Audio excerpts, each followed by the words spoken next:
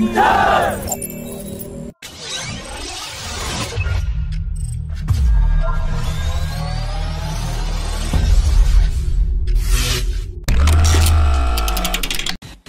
DRDO chief has said in a latest interview that the Tejas Mk should start getting ready by 2028 for induction into the Indian Air Force, while the AMCA Mk powered by General Electric F414 engines will conduct its first flight in 2030, but the induction might take place in 2033.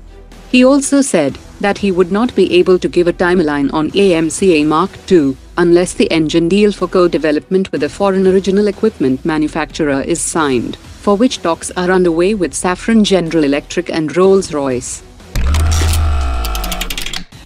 Sources in the defense establishment have said that the MRFA contract is unlikely to go to the American F-21 or F-15X, since French Rafale aircraft is the front-runner, but things could change if the US offers the F-35 fifth-generation aircraft.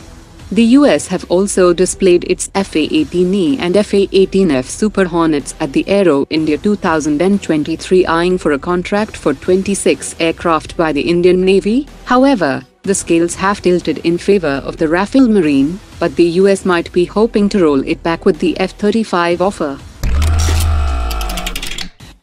India's Cingularity Aerospace has displayed its tactical armed drone called Tango Bravo at the Aero India 2023, that features artificial intelligence-enabled vision sensors, and has an endurance of 20 hours, a maximum speed of 250 km per hour, and service ceiling of 20,000 feet.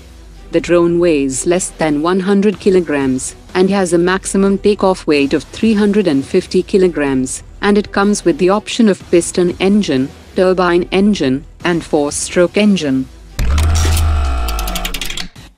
Newspace Research and Technologies has showcased its tactical interdiction and attack air vehicle, which will be a hunter-killer low-observable multi-role autonomous unmanned aerial vehicle.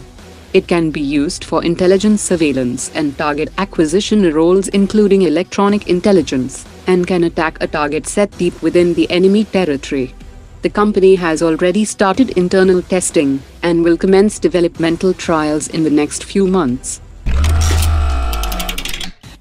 Newspace Research and Technologies has proposed to develop a bigger stealthy high-speed high-altitude unmanned combat aerial vehicle called CATS-MAX for the Indian Air Force, that can function like a mothership and data center for other assets of CATS program, and will be able to carry weapons in its internal weapons bay and external hardpoints, and can also be used as a standoff delivery platform in strike missions over the enemy airspace. A DRDO official have said that the development of man-portable anti-tank guided missile for the Indian Army is not completed because of its weight. It weighs 14.5 kilograms in its current form, and the DRDO is working to reduce the weight of the system by 30%, since it is a man-portable system, and weight causes a lot of problems. The technology and design has been decided, and it will take at least 2 to 3 years to develop the system. A high-level official delegation from Argentina have arrived in Bangalore to hold a meeting with the top officials of Hindustan Aeronautics Limited. Financial Express have reported that Argentina is expected to place an order for one Tejas Mk-1A squadron, that includes 15 single-seater fighter jets and 3 trainers, that will be armed with air-to-air, air-to-ground and anti-ship missiles.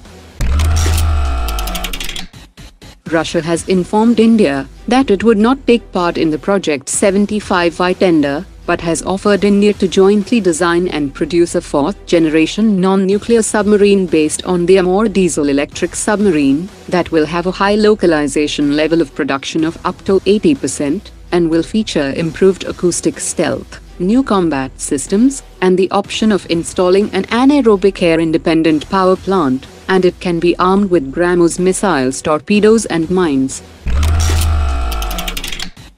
On the sidelines of Aero India 2023, the regional director of Lockheed Martin India has said that the Indian companies such as Tata Defence Larsen and Tubro Mahindra and Ordnance Factory Board, that are developing future infantry fighting vehicle for the Indian Army, have asked for Javelin anti-tank guided missile to be equipped on their next generation fighting vehicle prototypes.